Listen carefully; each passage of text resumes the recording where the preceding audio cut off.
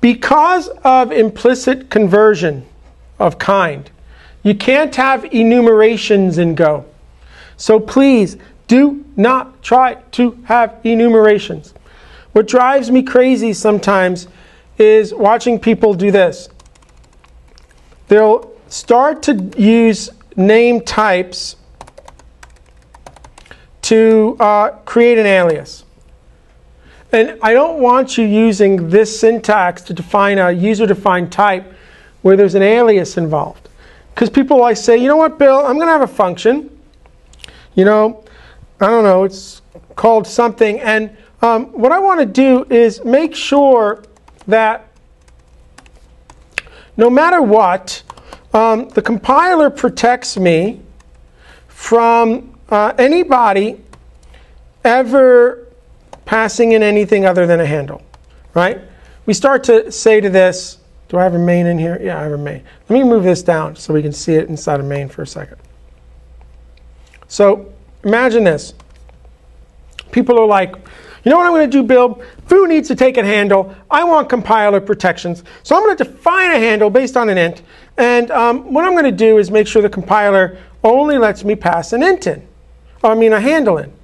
And so you turn around and you go, okay, let me, you know what? And to test this, what I'm going to do is define a handle, Bill. Or did I just delete? No, it is. All right, cool. What I'm going to do, Bill, is define a handle.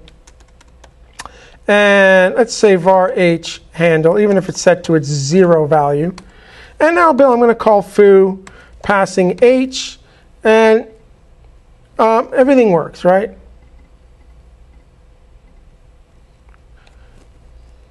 Come on, internet, work for me here. Everything works. Bill, look, I got compiler. Because, Bill, you know, if I do this, compiler's going to say, can't use it. Look, I'm getting the compiler protections I want.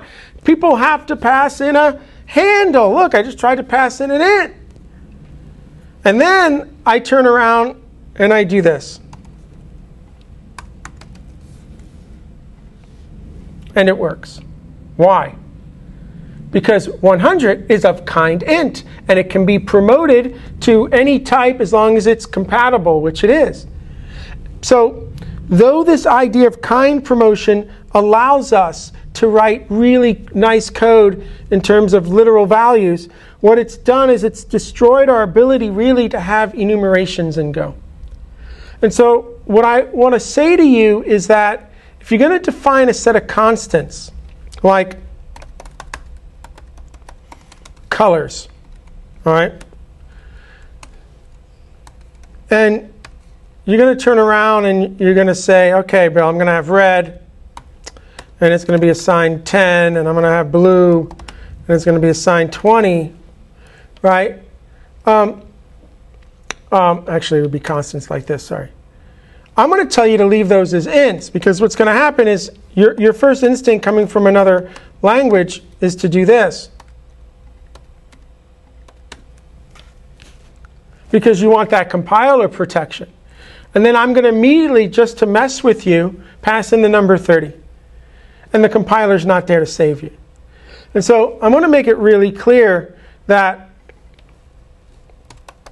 if I was writing this type of code here, I would not want you doing this, because again, I can bypass it, right?